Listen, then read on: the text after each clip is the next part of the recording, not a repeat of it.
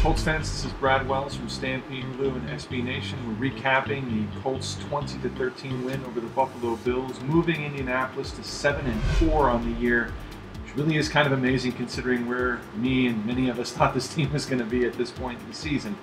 This is a frustrating game to watch. I'm happy that they won the game, but it was a really frustrating game to watch, mainly because the offense had multiple opportunities in the red zone to score touchdowns, and they didn't do it. They were 1 for 3 in the red zone today against the Bills defense that was ranked 25th overall adjusted by our own Matt Greco in his winning stats ranking. So it's frustrating that they didn't score enough touchdowns, but that frustration is tempered by the fact that they won the game. And one of the main reasons they won the game, probably the reason they won the game, was a breakout performance by T.Y. Yilton, the rookie wide receiver out of Florida International.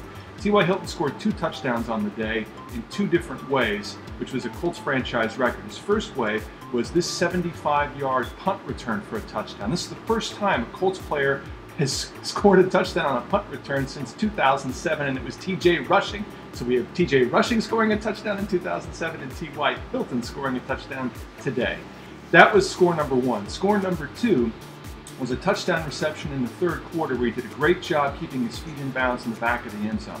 That score right there, for all intents and purposes, iced the game.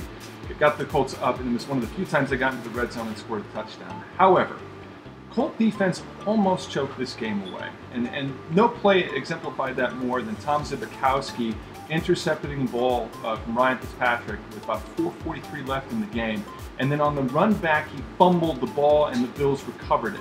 Now the Colts defense held on that play, but that play just could have been a complete disaster and almost cost them the game. Thankfully it didn't.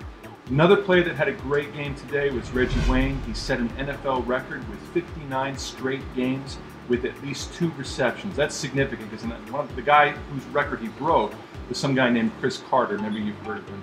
Reggie Wayne has just had a phenomenal season this year. He's going to go to the Pro Bowl, and I think this season's going to really push him to be we're talking Hall of Fame here. When you break a record like that, you get serious Hall of Fame consideration. Now, one of the most important things about this win is that the Colts are now 7-4, and they're really in the driver's seat in terms of the playoffs. The Pittsburgh Steelers lost today, and the Tennessee Titans lost today. And the loss for the Titans really kind of kicks them out of playoff contention. I don't think they're going to win 5 games in a row to get to 9-7 and maybe get into the playoffs. The Texans are still at number 1. You got Baltimore and New England kind of around 2 or 3. Denver at number 4. Colts at number 5. And Pittsburgh still at 6. Though Pittsburgh's situation right now is a bit shaky because of the injury to Ben Roethlisberger, and they lost today to the Cleveland Browns. So it really puts the Colts in great position in terms of the playoffs. You just have to be happy that they won the game. Not really happy how they won, but just happy that they won, period.